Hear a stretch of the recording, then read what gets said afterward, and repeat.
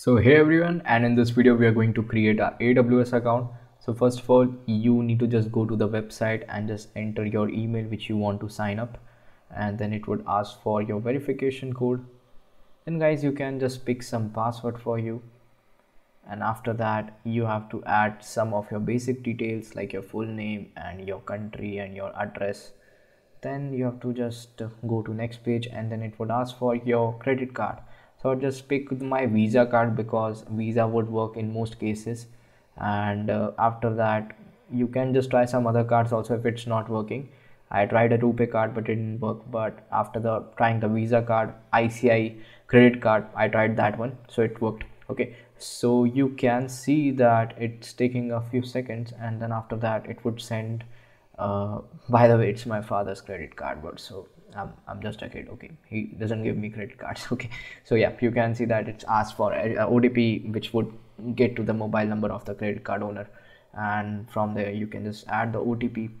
And guys, after passing the OTP you have to just submit things. So let me just check for the OTP. And then after guys, I entered the OTP, and you can see that it would just take me to the next page. The verification would be done, and would I think it takes a small amount of 2 rupees, and I think that's too much for a lot of people. Okay, anyway, so you can see that now everything is done and your card would be verified. Now you just have to add some basic details, and I would just say that if you have a PAN number, permanent account number, please enter your PAN number. And this could be anyone's PAN number, not necessary to be credit card holders. It can be anyone, so I just entered mine. Okay, by the way, credit card was my father's and PAN is mine, so it's not an issue. Okay, so yeah, you just need to now just enter a few more details, and your phone number must also be added. I'm just hiding my details else girls would call me. Okay, so I'm just gonna hide my details. Okay, yeah, so now just add this verification code as well as the security check. Okay, so actually I need to get the verification code, so it would give me the verification code in my phone number. I just entered the wrong one. Stupid. Definitely I'm not a robot.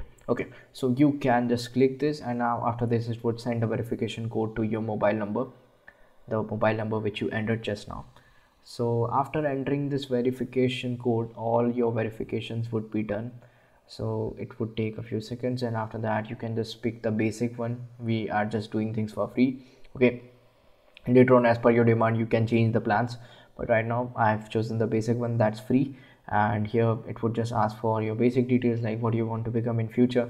So I consider myself as a gunda, but still I'm an entrepreneur. Okay. So yes, I'm interested in what by the way, I'm not interested in anything, I'm just fooling around, but still I would just pick websites and web app. Okay, fine. So yes, now it's done. And guys, after successfully doing this, we have made a free AWS account. And after this guys, you can see that I'm trying to log in again. So by the way, I have a lot of AWS accounts because I have some freelance work also. By the way, if you have any freelance work for me in web or app development, you can just ask me, I'll help you a lot and I can make things for you. Okay, obviously it's not free, so I'll charge you some money. Okay, but yeah, definitely if you are looking for someone who can build their websites, so I'll be building. Okay, or mobile application. So now I'll just sign in, and you can see that with the root details, this is what just now we created the root user. Okay, so that's it, and in the next video we are going to talk about the IAM user. Bye bye.